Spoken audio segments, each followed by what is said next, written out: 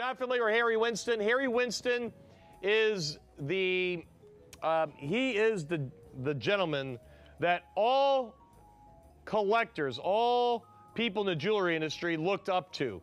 He started in 1928 and became one of the finest, one of the most famous of all jewelry designers in the world. Matter of fact, a lot of people don't know this.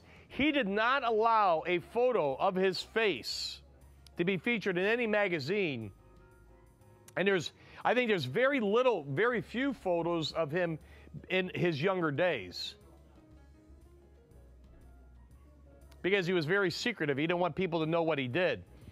There was a famous picture of him in his office, and it's kind of funny because it's a picture of him in his office, but it's a picture of his backside.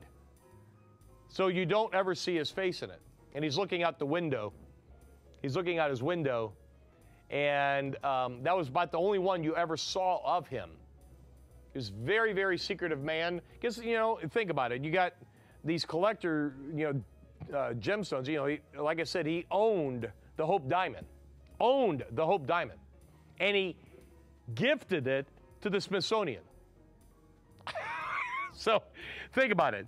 You know, here's a man that literally owned one of, if not the most famous diamond in the world, and he gave it to the Smithsonian. That, to me, I mean, that speaks volumes about what he meant to this industry. We are asking on this $29,000. I will tell you, folks, in a retail store, if you walk in the Harry Winston right now, you will spend over $40,000 for that necklace.